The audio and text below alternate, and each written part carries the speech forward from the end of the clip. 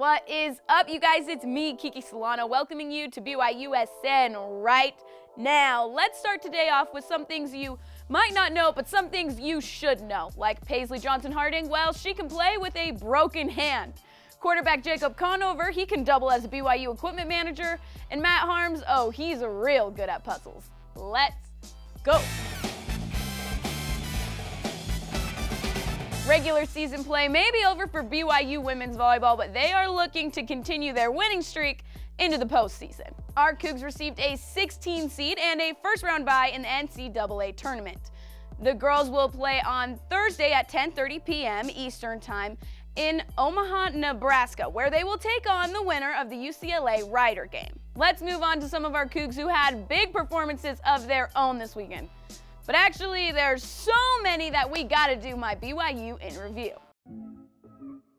Number 2, BYU men's volleyball took down USC in 4 sets on senior night, extending their win streak to 11. After dropping the first 2 games to Santa Clara, BYU baseball bounces back to get the 3-1 dub in the final game of the series. BYU softball swept number 25 Baylor in their doubleheader. To make those dubs even sweeter, Coach Gordon Eakin got his 700 career win. Big congrats to him. BYU track and field has been busy breaking some records. Cameron Bates recorded a 77.17 meter javelin throw, setting a new program record. Oh, and that qualifies him for the U.S. Olympic trials. Wild. All-American Connor Mance ran a 13:24 in the men's 5,000 meter to set a new school record. Number 17, BYU women's soccer tied St. Mary's 1-1 in double overtime. And finally, number 12, BYU gymnastics has their season come to an end after scoring a 186.35 in NCAA regionals. Congrats to the girls on an amazing season. Whew, I can finally breathe. I really tried to do that in 30 seconds. How'd I do?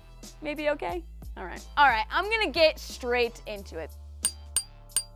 This year, Matt Harms, like all other athletes, get an extra year of eligibility if they would like to use it. So when Matt Harms posted this picture saying he's weighing his options, well, you can sort of see why Cougar Nation all started freaking out. Now, if that wasn't enough to keep us on our toes, he also posted this to his Instagram story. Pictures of a gift from Mark Pope. And on his story, he asked, "What do you guys think I should do?"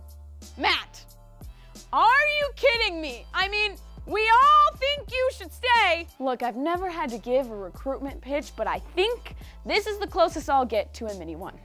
Matt, Cougar Nation loves you. You did some special things this year, and you have the opportunity to run it back. That is a gift. Plus, you've only begun to see what Marriott Center magic is like with fans.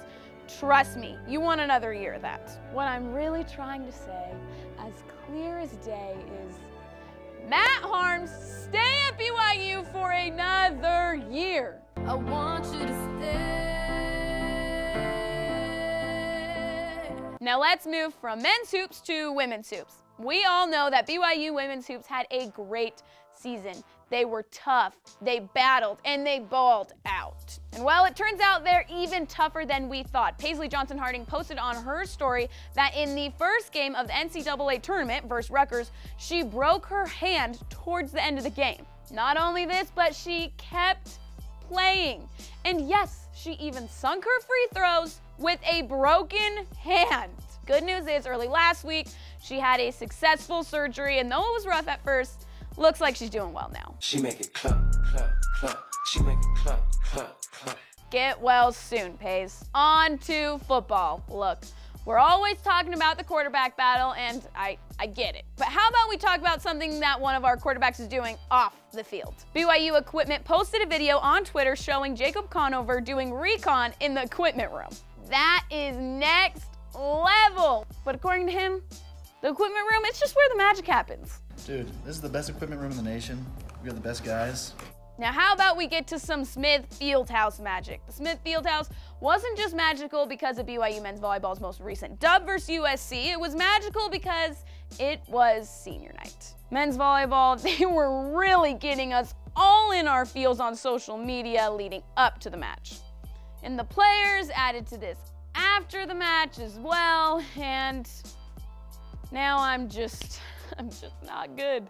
I'm so grateful for our seniors. We really have been witnessing greatness from them over the last few years. Guys, we're lucky.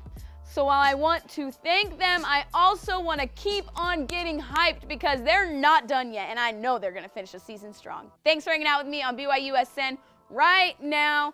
You know what to do. Follow us. If you're not already following us, but you should be following us. See ya!